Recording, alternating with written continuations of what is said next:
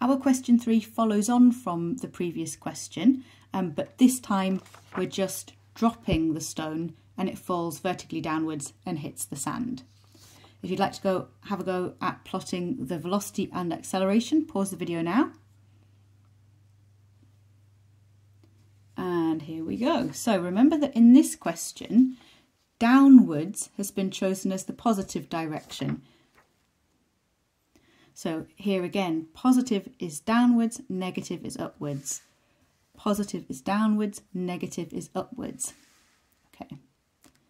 So, and then also notice here, this is where we drop the stone and it falls and then it hits the sand there. So for that section of time, in the vertical direction, we've only got the weight. So the acceleration will be 9.81, which is constant.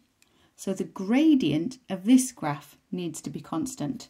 And a constant gradient looks like this. So from the start until it hits the sand,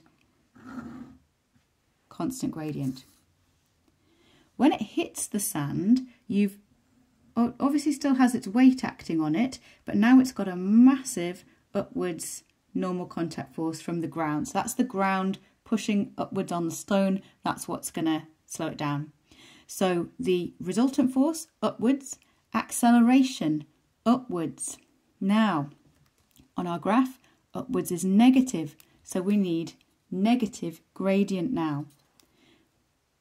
They don't care how you draw this in because you don't know. You don't know if it's constant acceleration. You just know that it's upwards. So one way or another, you get the mark for drawing the velocity dropping back down to 0.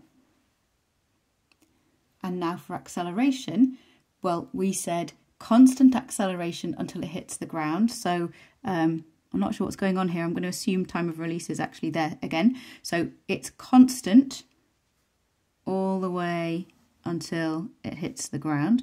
Now I don't have to put numbers on it. It said numerical values not required, but just while we're here, it's 9.81 all the time until it hits the ground. And then we said resultant force upwards, and so acceleration upwards.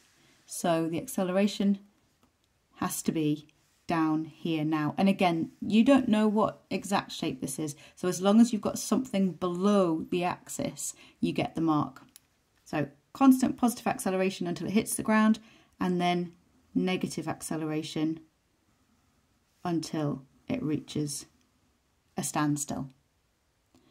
This last bit you don't need for the marks, but just to point out that the area under an acceleration time graph is equal to the change in velocity. So here's our Suvat formula, and if I rearrange, we get that. So the A times T, that's this area here, and that is the change in velocity. So whatever velocity it gains falling, it then needs to lose in order to stop. And so actually, if you're being really clever, the area of these two shapes is the same. But you didn't need that for the 4 marks.